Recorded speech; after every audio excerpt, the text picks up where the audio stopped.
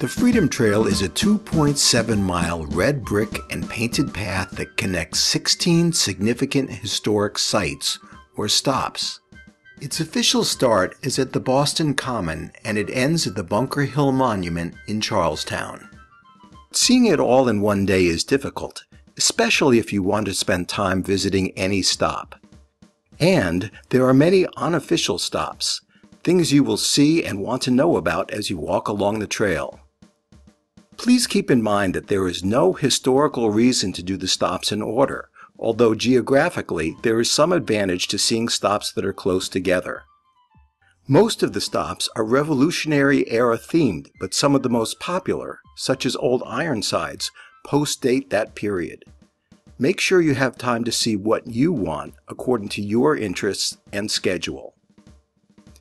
To provide some sense of the distances, walking directly from the official Freedom Trail stop at the Boston Common to Faneuil Hall is only about 0.6 miles, or 1 kilometer, and takes less than 15 minutes.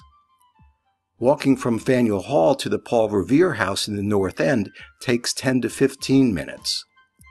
The Charlestown stops are another 15-plus minute walk from Copp's Hill and Old North Church, the last stops in the North End, and there is a 10-minute walk between the USS Constitution and the Bunker Hill Monument.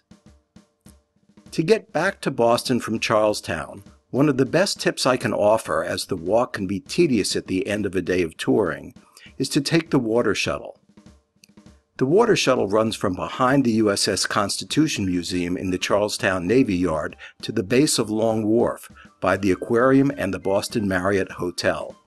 It is fun, inexpensive, only $3 for adults, with children under 12 free, and a great way to experience Boston from the harbor.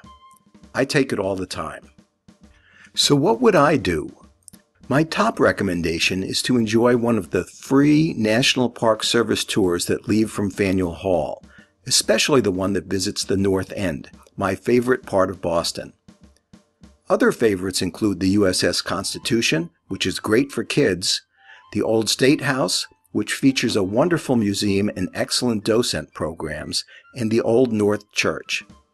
Truthfully, I hate to leave out the other stops, but if I had very limited time, those would make my short list. The important thing is to create your visit around what interests you and the amount of time you have. Enjoy your visit.